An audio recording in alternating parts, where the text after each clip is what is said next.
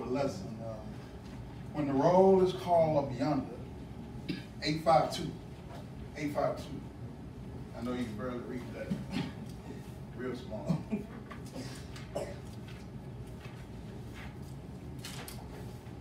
Mark your song books, page 869, the song of invitation after the message. The roll is called yonder to be before the message. And necessity of obedience, all mankind.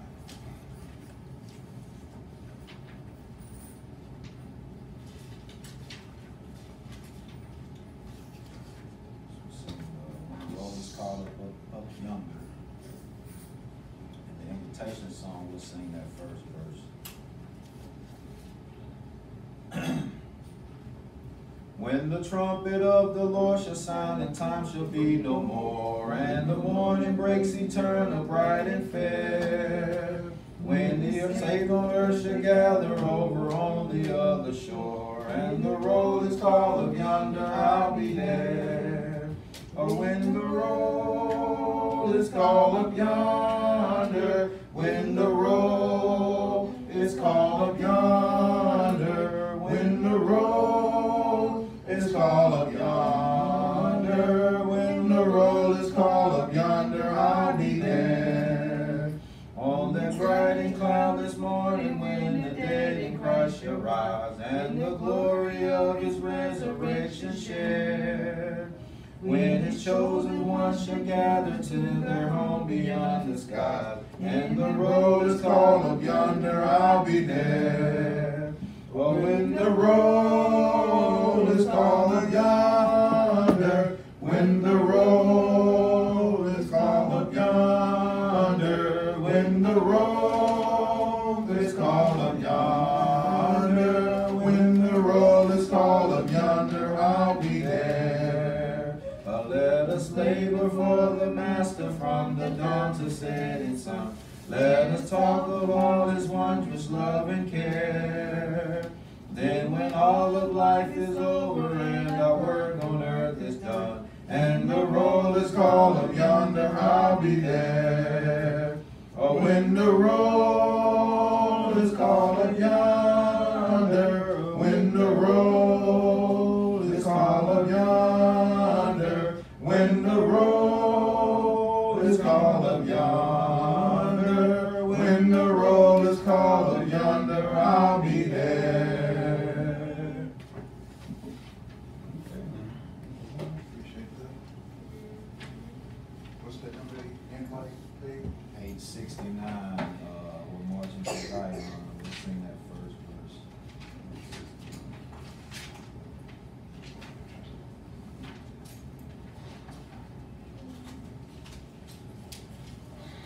The roll is called yonder, saints of God.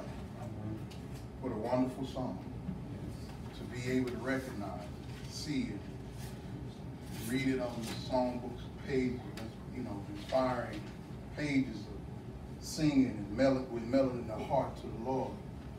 We'll be able to sing those type of songs forever, one day, somehow, in the Lord. It's his will on all things. And we're thankful for today once again.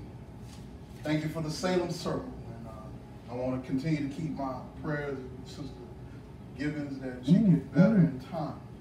And may the Lord be able to strengthen her. Give her much strength, more greater than a unicorn. Give her much wings better than an eagle. And be able to fly spiritually in the Lord and throughout this land of living. Let us go to our message for today. Necessities of obedience for all mankind. Necessities for obedience for all mankind. 3 levels today that I will be giving to you. This is part 1. Part 2 next week, if it's the Lord's will, next week. The 3 examples of dealing with obedience versus disobedience. The necessities of the importance of all mankind. First, showing of the necessities of obedience versus disobedience. One of great reward and the other is greater punishment.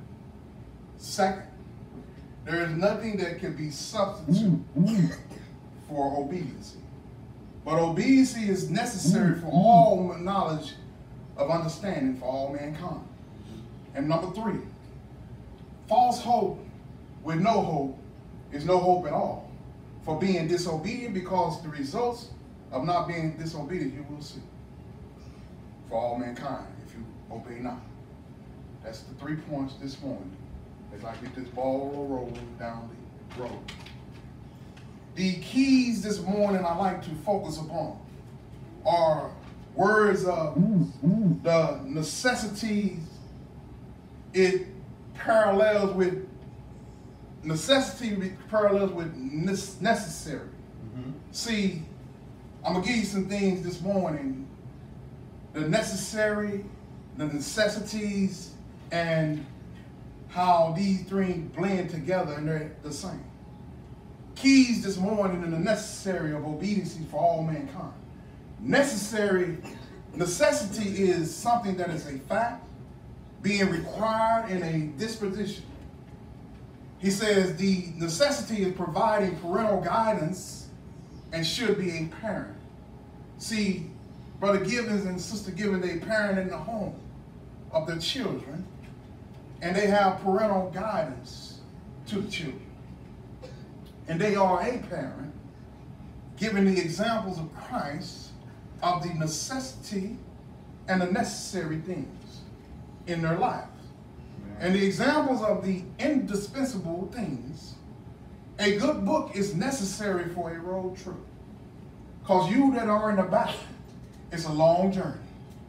8 hours plus. So we need the books and the pauses, all we need on this road trip. And all the games we can play to be focused. So we won't distract mother or father who's on the road traveling with traveling grace. And a great child is needed in this setting because that child has to be up under what? Obedience in this travel. Let the child travel with obedience in Christ, that it helps the mother and father focus on the road of the people that run on the road and road rage. That be able to focus upon and not be distracted at all. See, the sandwich in this necessity and necessary, the difference. It is necessary to have a living room or a bathroom or a toilet. The trouble is when you don't have it in the process. Where could I go to sit down? Where could I go to use the restroom?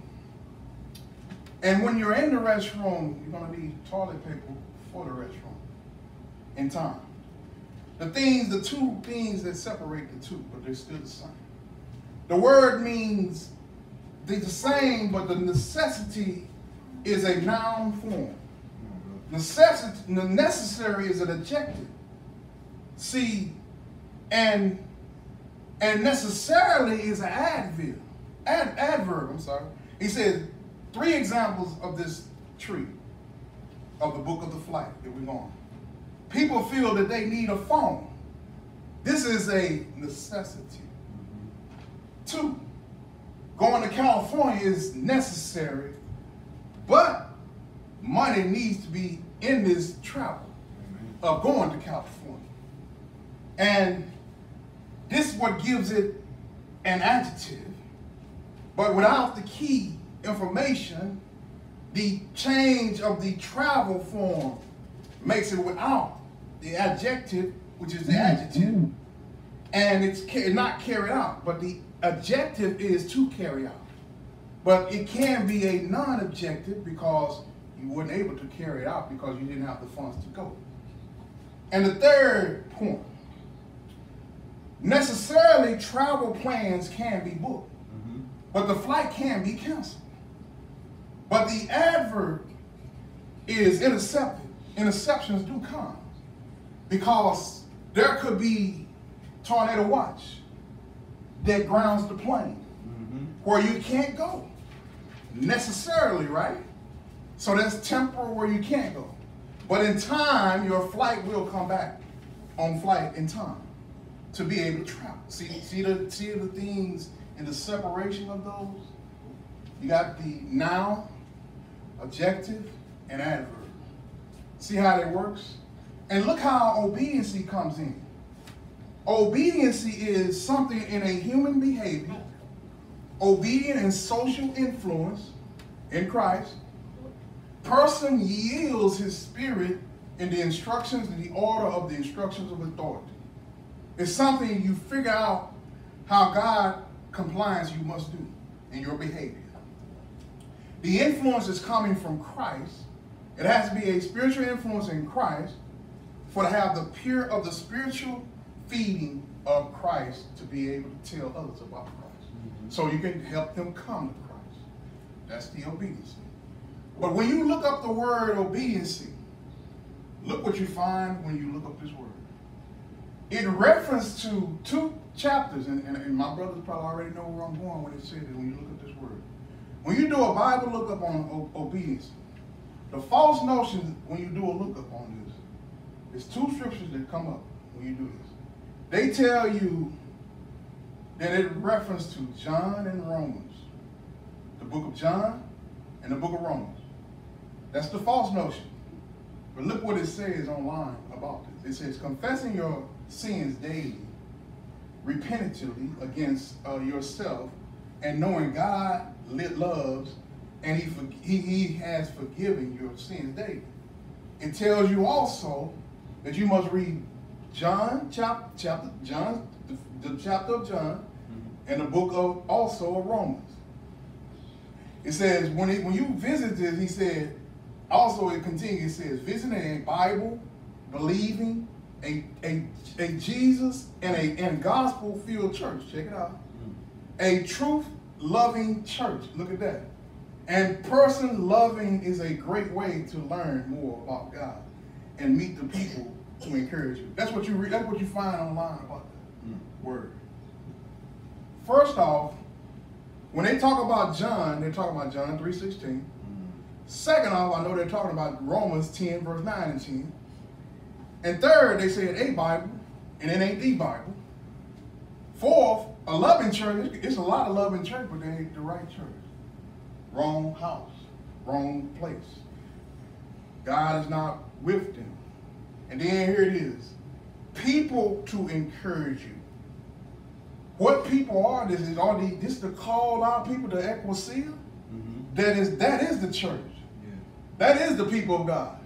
But if it's just the people or a people, that's not the people of God. Let me get to my lesson. Exodus chapter 24. Exodus 24 verse 1 through 11 is the scripture text. But I'm going to be reading Exodus 24:7. This particular setting is looking at the covenant. The covenant is sealed with blood. This is Moses' time and how the covenant was sealed with blood. How they sprinkled around the post and around the altar in that time frame. But here goes the book that I want to read. Exodus 24:7. And he took the book of the covenant and he read in the audience of the people, and they said all that the Lord has said. We will do. See how necessary that is? He says, we will do. That's obedience in Christ. He says, and be obedient. You see how strong that is? See, obedience is somebody being student to the word. Studying the word on a daily basis. Not just hearing the word, studying the word. Study to show ourselves approved unto God, as the Timothy letter talks about. And he's daily in this lesson of studying for the Lord. His focus is on the Lord. You see how necessary, how the emphasis is right there in the scriptures telling you the necessities, the necessary, and necessarily, all those words that I talked about to start the lesson. And the obedience of God is said, will we do? And he said, be obedient. And the thing is, it talked about the Lord has said. See how they follow what the Lord say and not what man say? As I continue to make this movement, let's go to our scriptural information this morning. Necessity of obedience for all mankind. First, the point. Showing of the necessity of obedience versus disobedience. and the necessities of the influences to all mankind. One great audience of obedience versus the punishment handling in accountability. Now, obedience can inherit the kingdom of heaven, according to Matthew 7, 21 through 23, correct? You can enter into it. But look at the verses that talk about how you can and cannot. In Romans 8:6, the disobedience again versus life. He says a carnal mind is death. A spiritual mind is life and peace. See, they're going to divide line in the sand. See, everybody that confess or say the name of the Lord is not with the Lord. Amen. Just because you say his name in the name of, that don't mean that you're in the Lord. There's a lot of people standing on the corner right now, out there somewhere on the street corner, saying how God is good. All the time. That's their verse. They love the phrase of that. But it's something you got to do. Look at this. Look at something in a punishment phase. This was when in Genesis chapter 4. This is three things I want you to think of on this setting of the necessities of obedience when you're being found out. First off, we have one level, this is a strong reply. And we have one that how God knows. And then the other point is the thought and process as you sit down and think about what you did. See, in Genesis 4:13, it says, even Cain said to the Lord, my punishment is greater than I can bear. See, he know what's going to happen. He just didn't do right with his brother. He took his brother's life. But here go the point that God knows. He says in Genesis 14, he says, and he said, what hast thou done? The voice of thy brother blood cried unto me from the ground. See how revealing it is? But it's too late. But at the same time, Christ has told you. But see, even Cain himself said, my punishment is greater. Ain't that something? Amen. And then even as I drop down, the strong reply in Genesis 4:9, he says, and the Lord said unto Cain, where is Abel, thy brother? And he said, I know not. I am not my brother's keeper. See how easy it is? When your sisters say, I didn't do that, Daddy. When he say, she supposed to be washing the dishes. So now, all of a sudden, she first row. We traded days. But see, the day is your day, and she didn't take care of your day, so it's still your day. So we should have been communicating a little bit better, had them dishes out that sink. Amen. So Daddy would come in talking about them dishes in the sink. But the straight necessity of Christ's recipe, look at his recipe.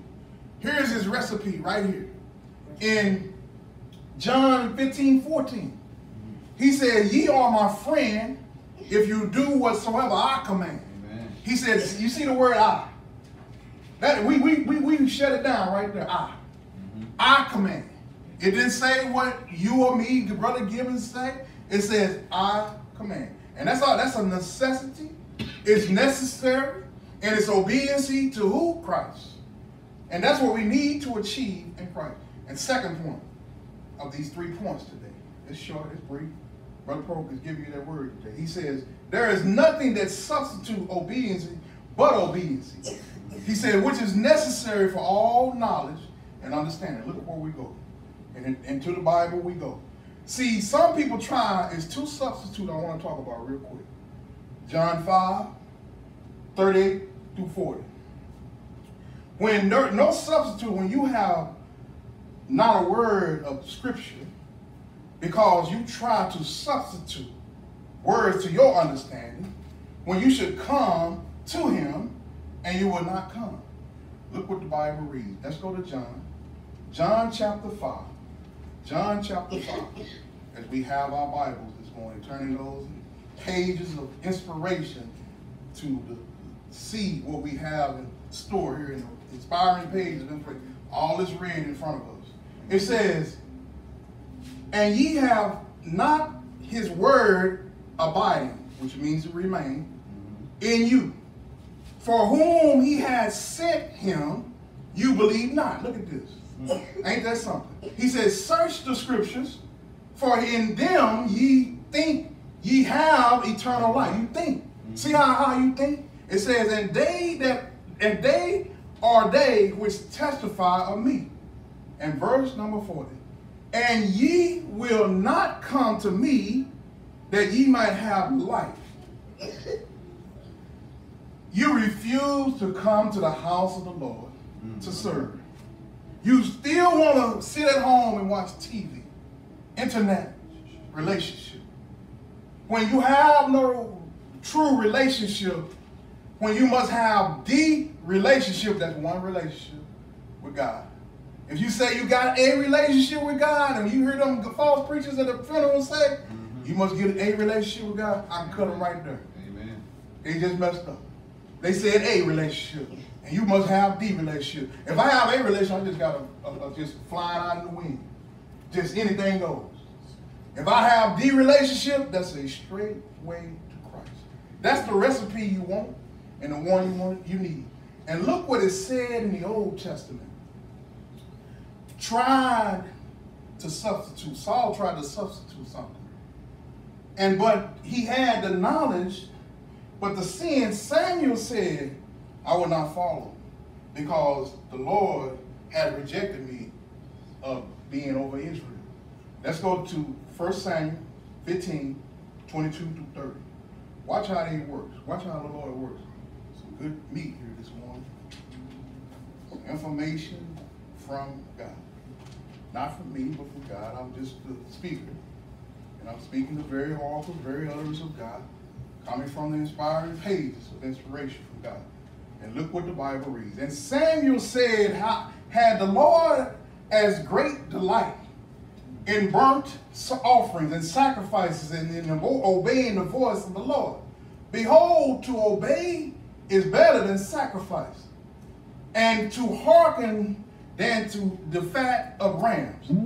For rebellion is the sin of witchcraft. Stubbornness is an iniquity of idolatry. Because thou hast rejected the word of the Lord, he had also rejected thee from being king. Look at that, I told you. And Saul said unto Samuel, I have sinned, for I have transgressed the commandments of the Lord, and thy words, because I feared the people and obeyed their voice. Look at it. He said he obeyed their voice instead of the Lord. See how he changed? In verse 25, this is 1 Samuel 15, 22 through 30.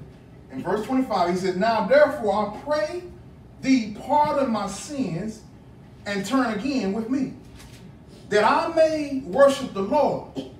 And Samuel said unto Saul, I will not return with thee, for thou hast rejected the word of the Lord, and the Lord hath rejected thee from being king over Israel. Didn't I say that?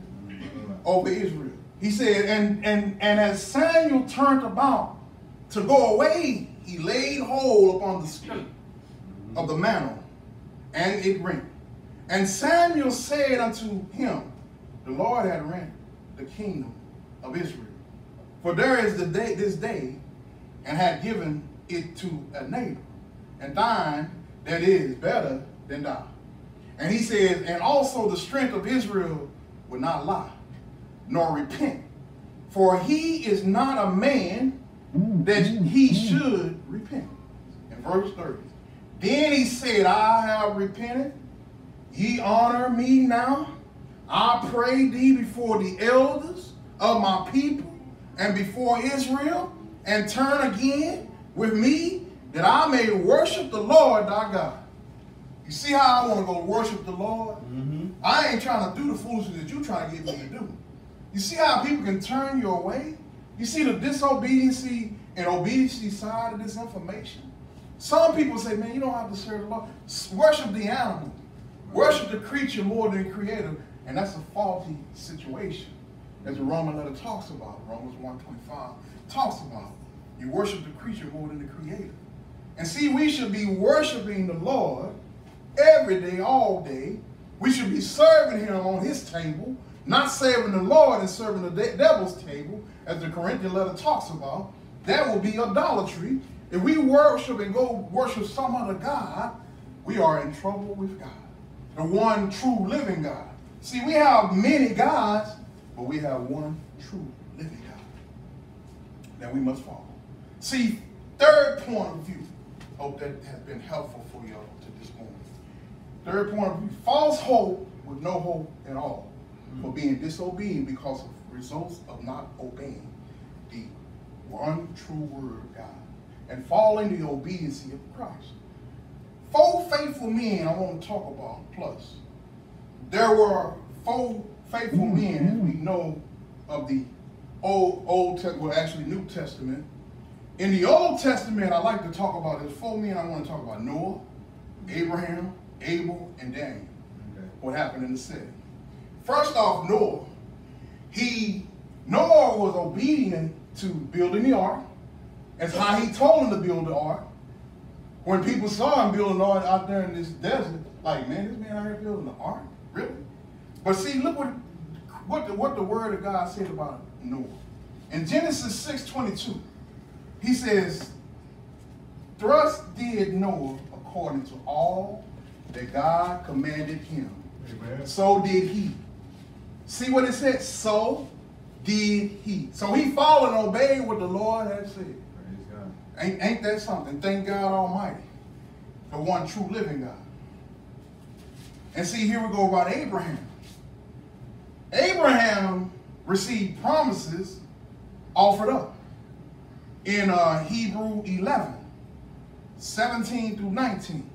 He said, "But by faith, Abraham, when he was tried, offered up Isaac, and he had received the promise," what? Forced up. He said, "His only begotten son, of whom it was said that in Isaac shall the seed be called." In 19, he says, "According to that God was able to raise up even from the dead, from thence also he received him in a figure." In a figure now. See, you see how the promises were raised up of the offering of? This chapter that we're talking about right here, they call it the Hall of Fame chapter, because these were faithful men in this chapter.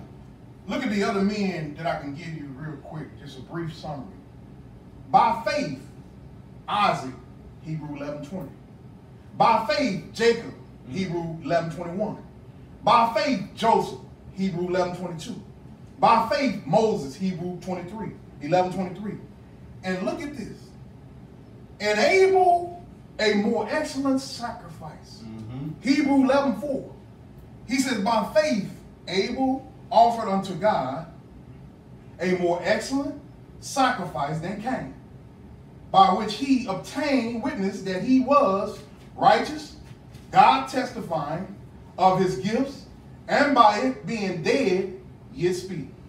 See how it was, how Abel was more greater than Cain, and Cain was jealous of this situation. How he took his brother's life, and how his voice, how his blood cried from the ground, as we already talked about. See, Lord already knows you killed your brother, and then he's gonna turn around, "I'm not my brother's keeper." And then he's gonna say, you know, what about sin is, man, he know his sin. He know his punishment is great. And it's gonna be greater in Judgment Day. And look at Daniel, this last point before I close. Also on the list, Daniel had his windows being open. Amen. For a reason, in a season for Christ. In Daniel 16, he says, "Now when Daniel knew that the writing was signed, he went into his house, his windows being open, in his chambers toward Jerusalem. He kneeled upon his knees 3 times a day and prayed and gave thanks before his God. And he did aforetime." Amen. But he did it before his God. And he did this 3 times a day. Can you find men praying on their knees 3 times a day in this world today? It's hard. I guarantee you ask. Now you have some people with the zeal to try to do that, but not according to knowledge to be in Christ. There he's kneeling every day for the Lord. And I just wanted to give this information today. You see how necessary it is to be obedient to the Lord? Amen. And you see how it is, how obedience can help you in the Lord. And you see how these faithful men were took care of in the Lord. And the Lord watched over these men.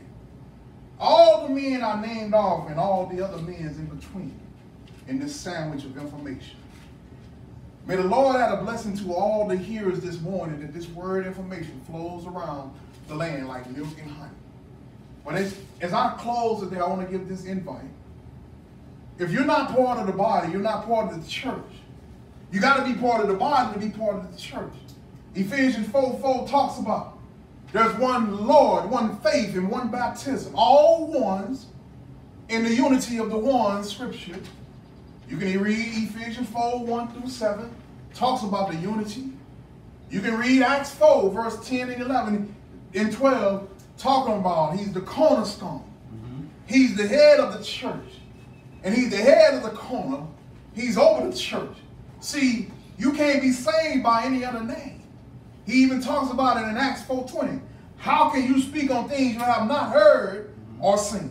See, you got to read from the inspiring pages of inspiration. We have people reading something, but where is it coming from? Give us some information.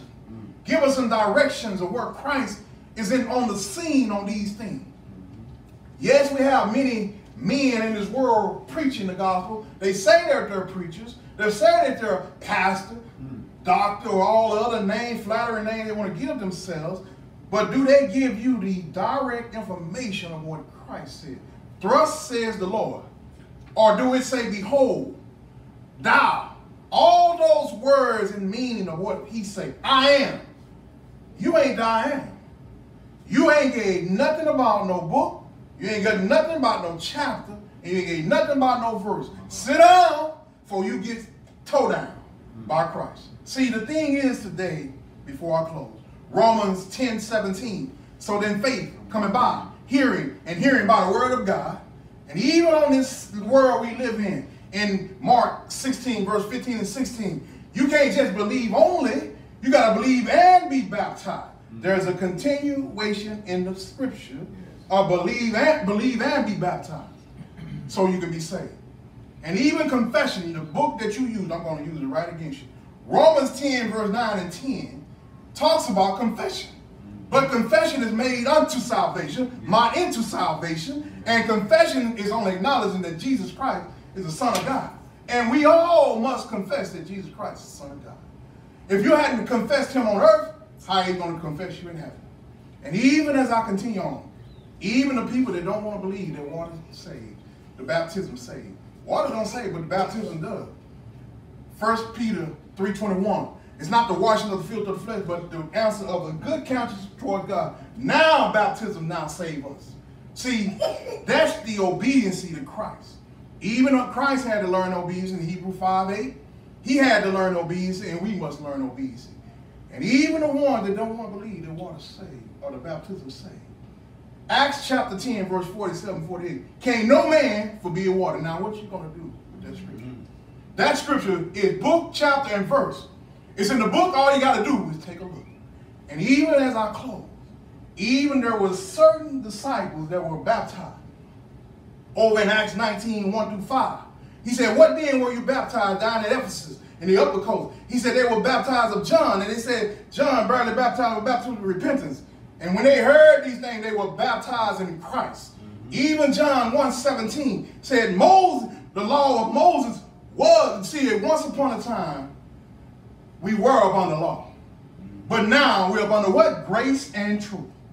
See, the law was by Moses, but grace and truth came by Jesus Christ. That's what we need to achieve. Even in our setting here, even on the day of Pentecost, Acts 2:40 and 41, he said there were He told us to save ourselves from this untoward crooked generation. And even Acts 10:41 says there were 3,000 souls added to the 120. That's 3,120. Then you drop over to Acts 4:4. He said there was another 5,000 saved. This wasn't just to repeat something. They were baptized into Christ. And that's 8,120 now in the faith. And then you turn back to pages to Acts 2:47. He said, and the Lord added to the church daily such as she said. You ain't a recipient to come for baptism a month, 2 months from now. You die, you walk out there and run in front of the car, you're going to die lost, my friend. Because you ain't in the Lord. That's all I have to say. I said more than enough, greater than enough. And may the word of God help you today and always throughout our lives. We're going to sing the song of invitation. We're marching to Zion, page 869. 869. God bless you. Come we that love the Lord and let our joys be known. Join in a song with sweet accord. Join in a song with sweet accord. And thus around the throne, and thus around the throne. We're marching to Zion, beautiful, beautiful Zion. We're marching onward to Zion, the beautiful city of God.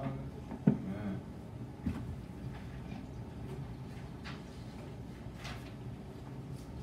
Thank you all for being attentive this morning.